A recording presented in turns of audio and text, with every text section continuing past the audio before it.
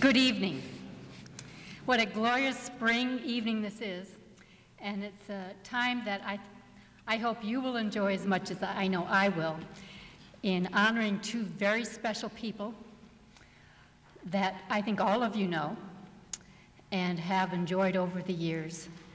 And the importance of them to this institution and this library is so dramatic when I look at the outpouring of people who have come to this very special event. And I am very proud that I can be a small part of bringing the honor that we would like to bring upon Dr. W. Robert Parks and Dr. Ellen Sorge Parks this evening. Thank you again for coming. This event is also a milestone in a very important program on campus. And it's one I think you've all enjoyed, but you may not know its name. And it's called Art on Campus Collection. And it's a program that goes back, maybe not in a formal sense, but certainly goes back to the founding of this university and the design of this wonderful campus. In the mid-30s and through the 50s, we had celebrated artists like Grant Wood and Christian Peterson, who enriched our surroundings. And fortunately, the state of Iowa saw fit to start a program called Iowa Art in State Buildings. And we were also very fortunate on campus, through the vision of Dr. Parks, to create what we call the University Museums. And because of both that program and the planning and the programming of the University Museums, art continues to flourish at Iowa State. This portrait that you will be seeing this evening is the latest in this magnificent collection. A collection, I might also add, with great enthusiasm, is well represented in the Parks Library. You see this beautiful mural over here by Doug Shelton, Unlimited Possibilities, is a striking example of the energy that we have on art on this campus and how much it grows with us as a community. And of course, behind us are Grant Wood murals, is designed by Grant Wood. And again, it takes us back to the 1930s. This room also is a collection, also has a major collection of portraits of university presidents. And again, that's also part of the Art on Campus collection. This is also an especially meaningful event to the University Library and its staff, whom I'm representing this evening, as this evening honors and celebrates two individuals of great significance to us. We are extremely pleased to join you in this historic event in being the first to view what will be a treasured representation of two individuals so prominent in the history of this library. Before I proceed with some additional remarks, I would like to take this opportunity to thank a few individuals who were responsible for making this event possible. But before I do quite that, I'd like to thank Dr. Parks and his family for their wonderful enthusiasm for this project. And his entire family is here this evening, and I'm just delighted that you all were able to come. The colleagues that I would like to mention to you are from the University Museums and the library. And if you wouldn't mind standing when I mention your name, and again, this list is not long, but I really want you to see the people, in addition to me, who helped make this possible. First and most importantly, Lynette Pullman. Lynette, as I'm sure you know, is the director of University Museums. So I was bragging about how we all benefit from what Lynette brings to her position and what the University Museums do for us. She was an adventurous partner. She had wonderful guidance and support. She had infectious enthusiasm and an energetic and professional attention to all the aspects of this important commission. Dana Michaels is also here, I believe. And Dana is the curatorial assistant with University Museums, and she was instrumental in identifying potential artists for Lynette and me to consider, and to all the aspects and details of the actual commission. So thank you, Dana. We had a very important committee made up of library staff who were responsible for planning this event. And I would first like to mention Rick McCants, who is behind you, so it may be kind of hard for you to see him. But Rick is the Director of Development for the library, and he chaired this events committee. And we had some tirelessly working people on this committee, and if you could please stand. Tanya Zanish-Belcher, Edward Gedican, Ed just waved to you, Kelly Moore, Joan Mueller, Nick Osnes, Wayne Peterson, and Chris Zareth. Thank you all, and thanks also to all the rest of the library staff who helped with this event. As I look back on the time in which Dr. Parks was president, and I was here in some fashion through all those years, and it was a wonderful time, as I'm sure for those of you who are here remember. It was a time of growth for this university. We truly became a university. But most importantly for me for this evening is what this library became while President Parks served as our leader. This library grew physically. We had 2 additions added onto it in 1967 and then again in 1983. When Dr. Parks became president, we had 9,000 journals, and I'm sure at the time we thought that was a lot. You may think it's a lot, but believe me, it isn't a lot. We now have over, when Dr. Parks retired as president, we had over 20,000 journals.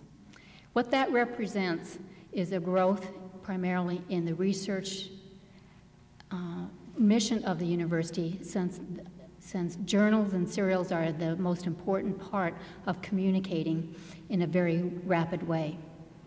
But also just as importantly to this collection was our book collection.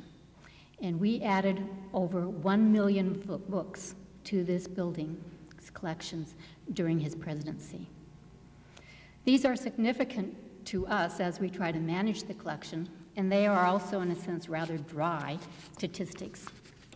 But most important is the sense of vision of what this library became. It went from, I would say, probably a rather ordinary university or college library, and at the end of Dr. Parks's presidency, we were truly a mature major research library that I would say that we could match any research library in the country. He also had the vision of hiring very good people around him, and one of which was, after 2 years of a presidency, Warren B. Kuhn as the director of this library. And they shared a vision of what this library could be, and certainly that vision became reality. So to end my remarks in terms of what Dr. Parks and Ellen meant to us, is that it was not only, of course, just statistics, but it was also a sense of vision and importance of place. Ellen was one of the most enthusiastic users of this library, and many of us who worked all through those years of Dr. Parks's presidency knew her by sight. She had the most energetic step you could imagine, and she was just so enthusiastic, and she could just make you smile the instant you saw her. She loved this building. She loved the collections, but she was more than a user. She also decided what she thought we should buy. And how wonderful. Because she had an intense curiosity in all things, for those of you who knew her, and her sense of scholarship was very important to her. So she would write notes to the history bibliographer, and she would let him know, or her know, what she thought we should buy. And so not only are our collections grown, but they were also enriched with her role in how we are as a library and what we have in our collections. I'd like to thank a number of you, because I recognize a number of you, and I know a number of you, many of you contributed to the Ellen Sorge Parks Memorial Fund for books.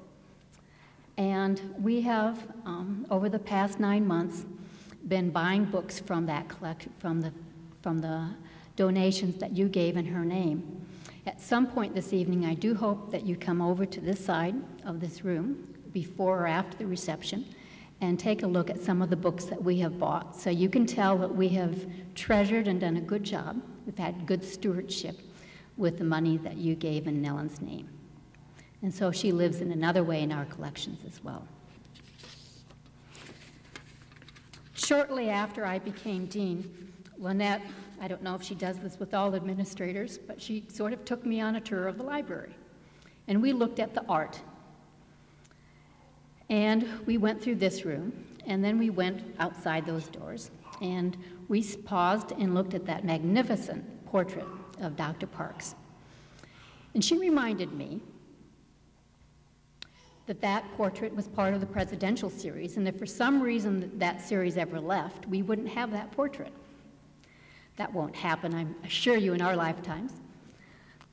But that, in reality, there was never a portrait done that represented the two individuals for whom this building is named. Most people think that that is a portrait that not only recognizes Dr. Parks as president, but also in terms of the naming of the building. This topic had come up before.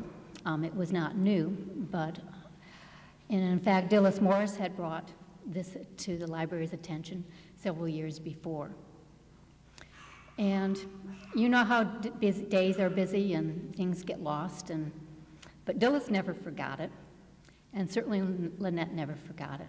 And I was immediately drawn into the enthusiasm that both of them had on the need to have a portrait that commemorated both Ellen and Dr. Parks in their contributions to the library.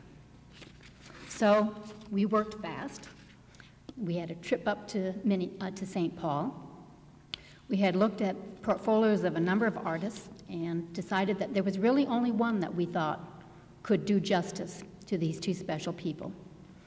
And we took the portfolio over to Dr. Parks, and his daughter Cindy looked at them as well, and they agreed that it looked like this artist could probably do it. So in the winter, Dana and Lynette and I drove up to St. Paul, and we met Kurt Anderson. And it was a joy to meet him, and everything from his portfolio showed in terms of the work that he had in his studio. So to make a long story short, in that aspect, we asked Kurt if he would consider painting this portrait, and he very happily said he would. This now leads me to a more formal introduction of the artist Kurt Anderson, who has a few remarks that he would like to share with you. Kurt is a nationally recognized painter of portraits, still lifes, landscapes, and figurative work. He has exhibited in galleries around the country, from New York to Carmel, California, and his commissions have ranged from book covers to portraits of corporate presidents. He has exhibited in numerous museum shows and has received many important awards, including the Stacy Foundation Scholarship for Artists. Kurt is the author of Realistic Oil Painting Techniques, which has been, for those of you who know something about painting portraits, a major seller on this subject nationally, and also won a prize for the 1996 Minnesota Book Award. Please join me in welcoming Kurt Anderson.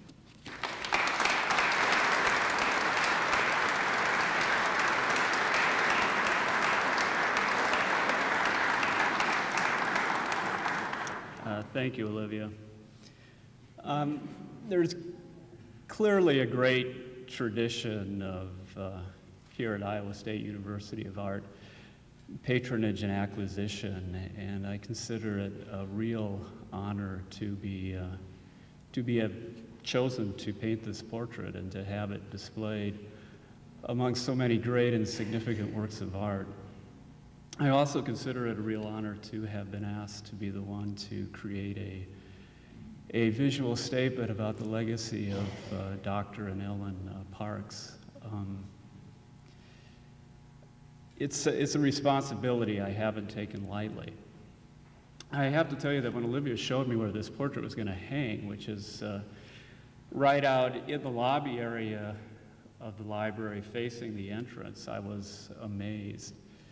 I realized that it was going to be a central location in this university. The library is, after all, probably the most central building in the university. It's the building that most people who work and study here use and are in more often than any other single building. And for students, it's probably their home away from home in terms of studying. So the library, I realized, was going to create for this painting a very central location in the heart of this university. And it meant that I had to create a painting that was worthy of that central location, and that, as well as living up to the legacy of Robert and Ellen Parks, who were so central to the contemporary history of this university. It was decided early on, because Ellen wasn't able to pose for this portrait, it was decided that that I would portray the Parks at an earlier stage in their lives.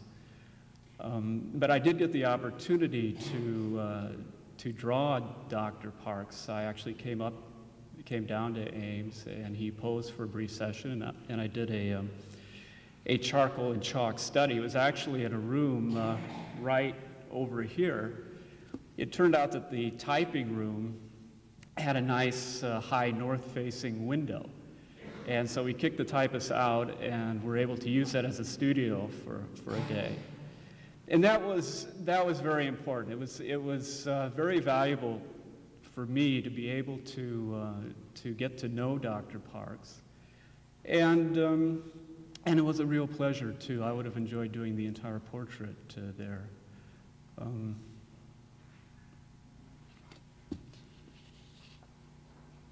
And I also have to say that session gave me some idea of how important the Parks have been to the history and to the current makeup of this university. When I came up here I spent the night at the Union, and I saw the paper the next morning, and they were running a series on the history of Iowa State University, and it just so happened that day that they were talking about the student unrest during the Vietnam War. And what the article made clear was that Dr. Parks was unique among university presidents in his ability to talk to the students and to communicate and to deal with that situation, making Iowa State University unique among universities and avoiding the sort of violence and student strikes that was happening in universities all around the country. So I asked Dr. Parks about that and got to know a little bit more about his career here and how the university had grown exponentially under his leadership, and for instance, how it was under his leadership that a fine arts and studio arts program was started here.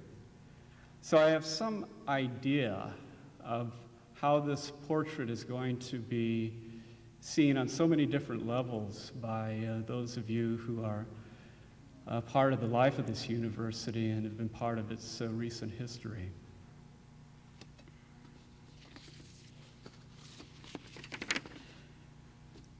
But I'd also like to tell you a little bit about what I was trying to bring to this portrait. As the painting began to evolve on the canvas, and I would come every day to my studio to paint it, I would find myself looking into the eyes of Ellen. And on more than one occasion, I found myself talking to her and unburdening to her some of the issues of my life. And I think it was because she seemed to be the sort of person you could do that with. And I think I saw in Ellen and Robert Parks perhaps a bit of my own idealized vision of parents or grandparents, and I think I brought that to bear in the painting. So I'm hoping that this painting will bring sort of a familial presence to the heart of this university. Most students who are here have only recently left their homes, have only recently left their families, and are on their own for the first time in their lives. And it's kind of my hope that as they walk past this portrait or look up at it from their studies, they'll feel sort of the kind, sympathetic, solicitous presence of a parent or a grandparent. So that's one thing I was trying to bring to bear to this portrait. But what's really most important to me, what I really hope, is that Dr. Parks and his family, and all those of you who have been close to them, will like this thing and will feel that this is a fitting tribute to their lives and their legacy. Thank you.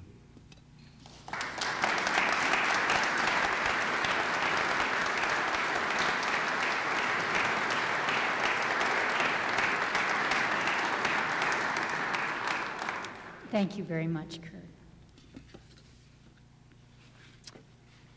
The next part of the program, in our honoring of Dr. Robert Parks and Dr. Ellen Sorge Parks, is for President Jischke to come and give some remarks of his own.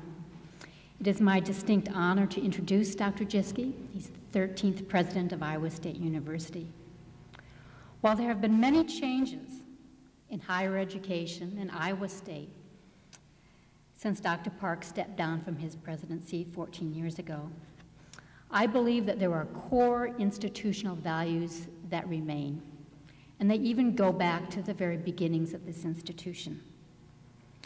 We are a land-grant institution, and as such, the state of Iowa has entrusted this institution to educate its youth, encourage them to be lifelong learners, as well as to help ensure that each generation of Iowans enjoys an enriched quality of life and environment, as well as economic prosperity. President Jischke, I believe, has continued this rich legacy with the entire university community and has embraced these responsibilities with passion and vigilance. Dr. Jischke.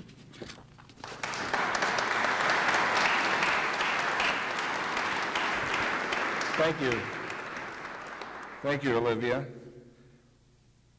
Isn't it fitting that the person who is welcoming us tonight and who is now in charge of this incredible knowledge resource, our library, is one of the many, many very successful people who attended Iowa State between 1965 and 1986. In Olivia's case, as a young student, but many others who are now in positions of enormous responsibility, not only here at this university, but throughout the world. It's very, very fitting indeed.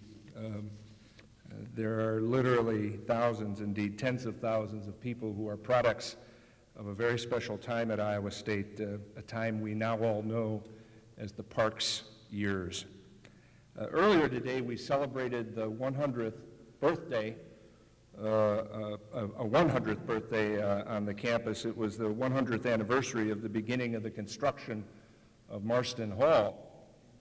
And at that birthday celebration, I reflected back on the contributions to Iowa State of Anson Marston, for whom Marston Hall is named. And I made the comment that the time when Marston came to Iowa State in the early 1890s was very much of a golden age for this institution. I truly believe it was. It was the beginning of this new land-grant colleges programs. They were being shaped in people like Anston Marston and Charles Curtis and Lewis Pamela, among others, who came at that time, played a major role in building a foundation for the programs in agriculture and engineering that enabled them to achieve national and international prominence. I also noted at this celebration that this era of Marston and Curtis was not Iowa State's only golden age. There have been others, and at least two come to mind. One is the era of the 1940s and 50s that was defined by Iowa State's Big Three in science, Frank Spedding, Henry Gilman, and Jay Lush, all members of the National Academy of Science, which is absolutely extraordinary for such a small college at that time. And the other golden era, without question, absolutely without question, is that era I referred to as the Parks years, the presidency of Dr. W. Robert Parks. It's conventional to say that almost any record can be broken, and of course we recently witnessed that in baseball with Roger Maris and then both Sosa and McGuire, not just breaking a record but shattering it. And so records are made to be broken, at least in baseball. But I want to say, as one of Dr. Parks' successors, I'm here to tell you that his record of 21 years as president of this university may be more difficult to break than McGuire's 70 home runs. I don't think I will do it. But what makes the Parks era, the Parks years so significant, indeed a golden era, is not just the span of years, but what occurred during those years. The record is absolutely remarkable, and I must tell you, as someone who is one of Dr. Parks' successors, I'm absolutely dumbfounded, marvel at what happened. Nearly half the physical campus we now know as Iowa State was built during the term of his presidency. The College of Veterinary Medicine, the new football field, the Iowa State Center, which in many ways is the physical representation of the coming of age of Iowa State as a university, major academic buildings, enrollment almost doubled. 3 of the 8 colleges of Iowa State were formed. There was a tremendous growth in the humanities and the enrollments and the program offerings, and Iowa State developed academically into a university. And it was during the Parks years, I understand, that Iowa State went to its only football bowl games. 4 times. Some of us are quite envious of this, although I also happen to know that the Cyclones didn't win any conference basketball titles during that time either. All of this and much more, including expansion of research and outreach programs, residence halls, student services, all of this occurred during the Parks years, making it, without question, the most expansive period in Iowa State's history, in terms of facilities, in terms of students, faculty, and staff, and in terms of expanding our academic programs, research programs, the cultural life of this institution. It will surely be forever known as the time when Iowa State came of age as a university. There's another aspect of the Parks era that makes it particularly significant and special to the Iowa State University family. This was not a Parks singular, but a Parks plural era. There was Dr. Parks, the president of Iowa State, and right alongside, and I understand sometimes in front, was Dr. Parks, the First Lady of Iowa State.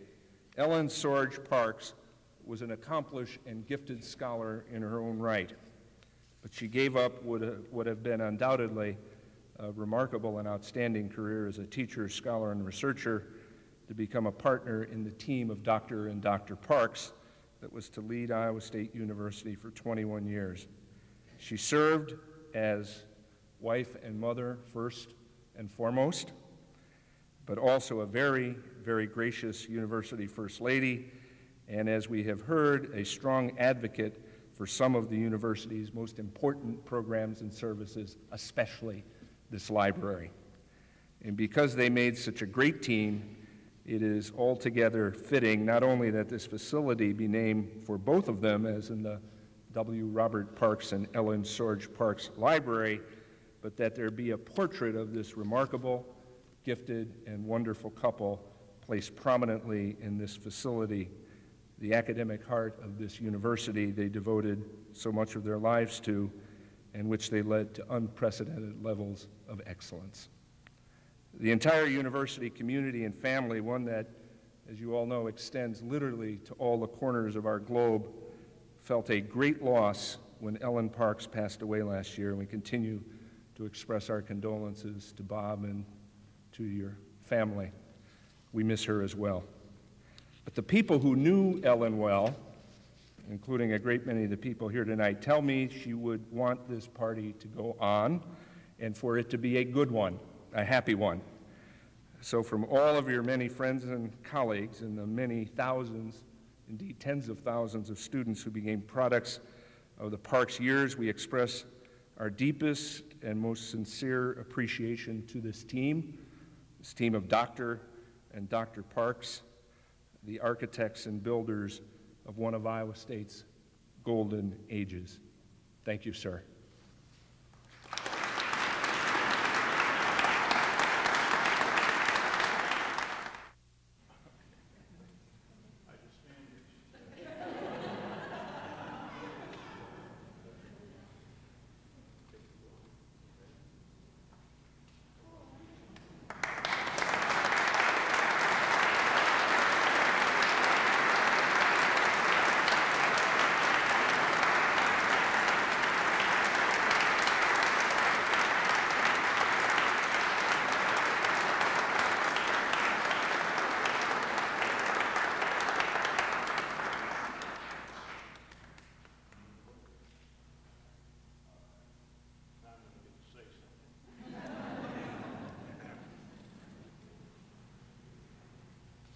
Well, first of all, I want to pay my great respect to two people, Lynette and then Olivia, and this should be a great night for you because, by George, I think you really did it.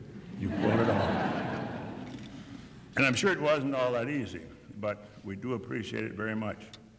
And Dr. Jischke, you also have a few words for you. First, I could have done all right in athletics if I could have just put my hands on a few more Johns. There was Maury John, Johnny Bohr, and Johnny Majors. We did all we could.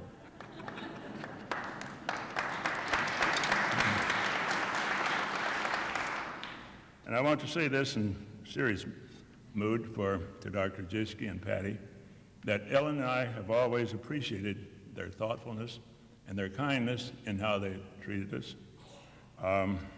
And actually, they added something to this old tradition of communication between the present residents and the old residents, because they started, I suppose they're still doing it, calling the place our place, because we lived there so long, I suppose.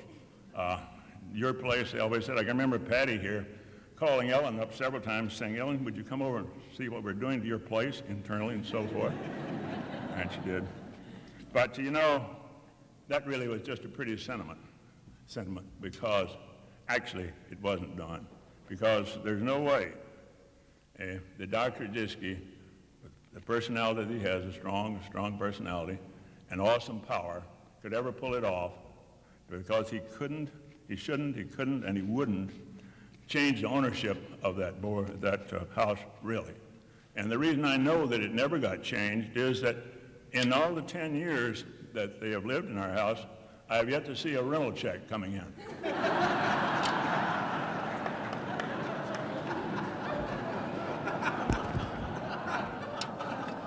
But I really don't mind. As a matter of fact, I don't give up completely because, you know, when it rains, it pours. So it might be just a possibility, outside possibility, that I might get my check on the very day that it's announced that I've won the jackpot. But we'll see. Anyway, we'll remain friends. Now, Kurt, I want to say a word or two about Kurt here. I had intended to say more, actually. Well, we have some personal relationship.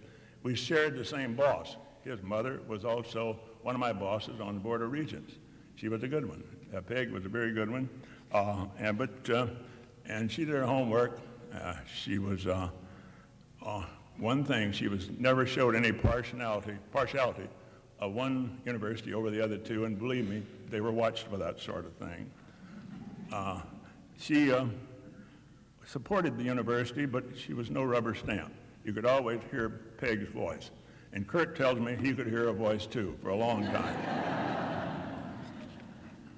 I was going to say some more, blow his horn a little bit more about the work he's done, but I decided with all the ohs and ahs that he got, maybe I wouldn't do that because I started worrying whether Olivia and Lynette were actually good enough business people to sign that guy to a real fixed contract when they took his commission. Because, you know, artists are not supposed to care for money, but, you know, as the praise goes up, sometimes the price goes up also. Well, enough of this. Get down to business. If Ellen could be here tonight, oh God, how I wish this could be. But if she could be here tonight, she would then be pleased with everything, I think. Now, I don't know what, that's a little modifier that I put on the end of it, but it has meaning. I'm going to ask my two daughters here, Andrea and Cynthia, to back me up in this. Because I put in that modification, that condition is that Ellen absolutely did not like to have her picture taken. Am I right? See, there I am. She did not like that, and it became, we knew it all the time, because when somebody tried to take her picture, they'd get a grimace or say, get the heck out of here, go away, something like that. But it came to us really very forcefully when Bob Underhill, I see he's here tonight, Bob Underhill was doing this biography, which did, I think, raise some interest locally, called Alone Among Friends.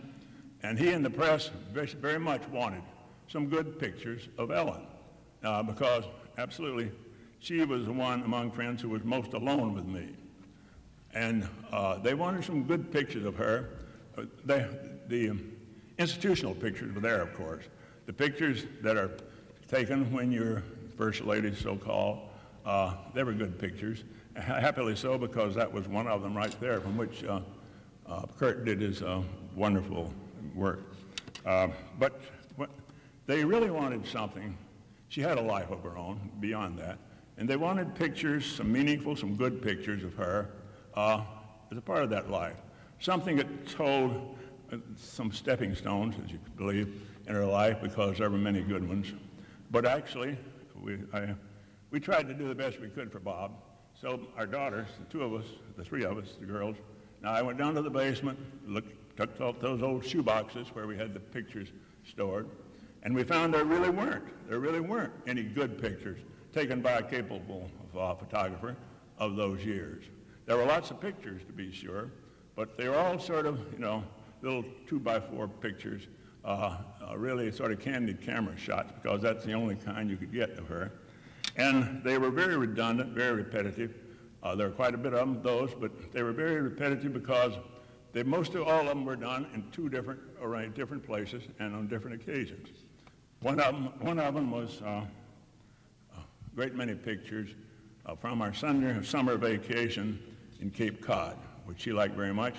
And she'd be sitting on the beach there, probably under her umbrella, and it was easy.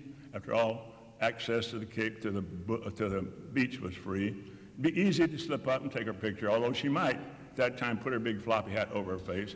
But one thing she's more likely to do is to try to cover herself with a beach towel, because if there's anything she did not want, was to have her picture taken in a swimsuit and distributed here and there forever. Another occasion, the second one, which is really important in her pictures. You could see it over and over again. I say it was redundant, it was really repetitive, because the same thing happened year after year. But it was a tradition which I'm sure is familiar to most of you, Christmas morning. Now on Christmas morning, these things happen. First thing, whoever was the youngest grandchild, that happened to be Caroline there for some time, had the job of getting all the old folks out of bed before they wanted to get out of bed. But then we assembled in the living room where the Christmas tree was located, and we started opening the packages. And our sons-in-law, Doug Van Howling and David Hamilton here, seemed to take that as a clarion call to start taking pictures right and left, which they did. And in that, they were mostly interested, of course. They were mostly interested in taking pictures of their own kid to see what they did and said. but they took one or two grandparents too, which we submitted to. But the whole thing I want to say here is that Ellen was excessively modest about how she looked in pictures, and she didn't like to have them taken.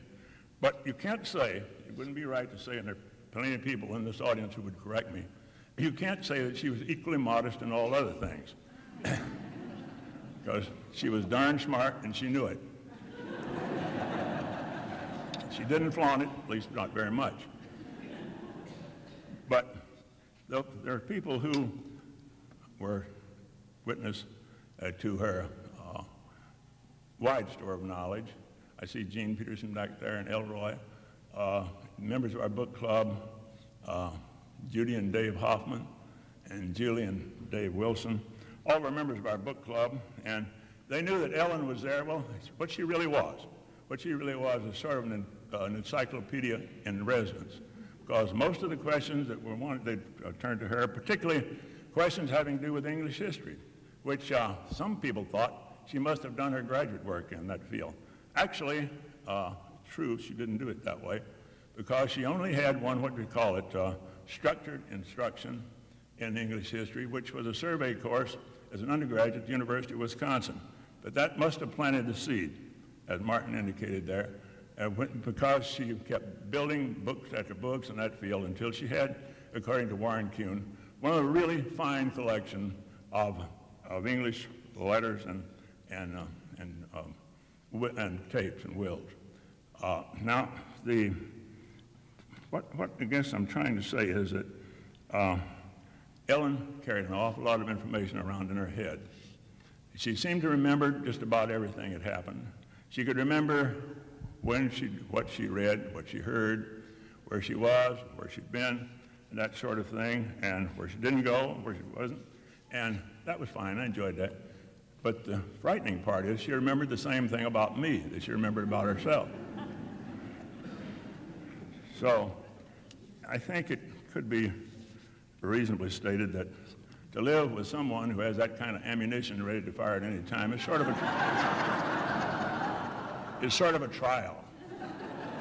But I'll say this, if it was a trial, we managed for 59 good years, and I'd much rather live with that trial than to try to make a life without it. Now, I started off by saying that Ellen would be pleased if she could be here. God, I wish, and I do. But I think was a qualification. Now, all things considered, we'd have to really change that opening statement to this and say, if Ellen could be here, she would be pleased with everything. I'm pretty sure of it, because of this sort of things, these sort of things, all things considered. Number one is Ellen was a very considerate person. She appreciated things that people did for her or with her. And oftentimes this became really the base of forming of friendships with many of the people here, and also the basis for her friendship developing with a wide diversity of people. Now, secondly, about the portrait herself, although she didn't like her picture taken, she'd like it, because what's not to like about it? And she'd probably say, I'm sure she would, she'd probably say what flattered her, but you know, I can live with that, because in my book, if an artist can't produce a portrait which looks a little better than the person in real life, as far as I'm concerned, that artist should cut his fees in half, or perhaps look for another job.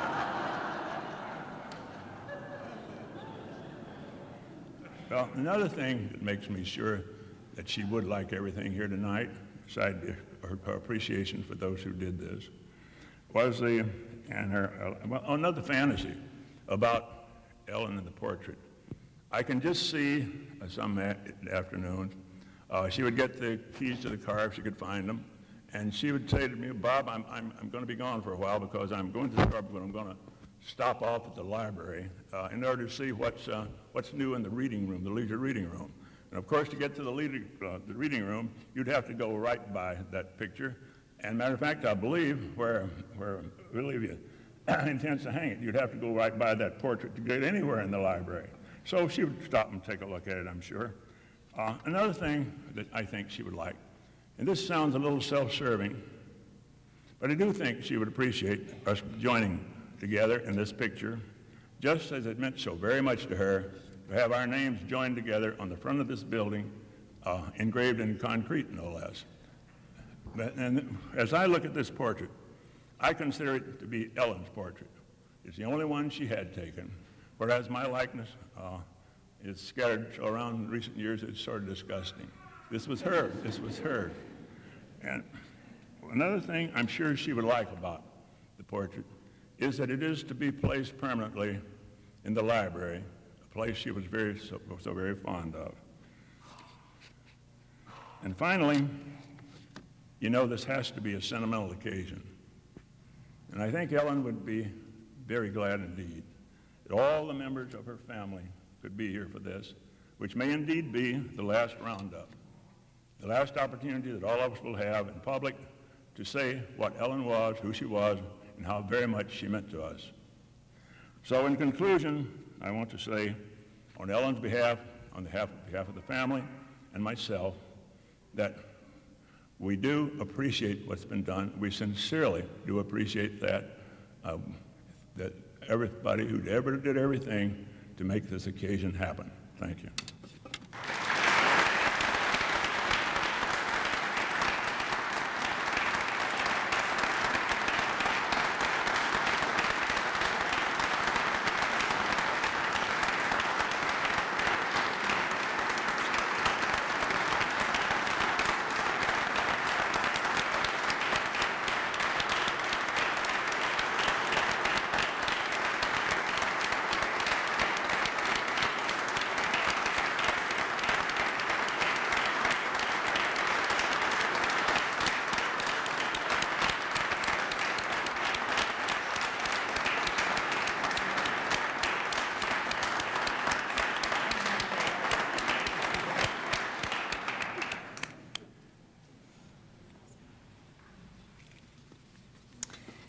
Thank you so much, Dr. Parks.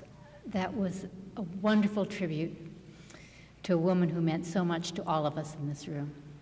And thank you for sharing her with us. Everyone who comes into this building will see two individuals who are so honored in this community. So please accept my heartfelt thanks for coming this evening, and I look forward to having you cool off downstairs, and I hope to see and say hello to you downstairs, and thank you again.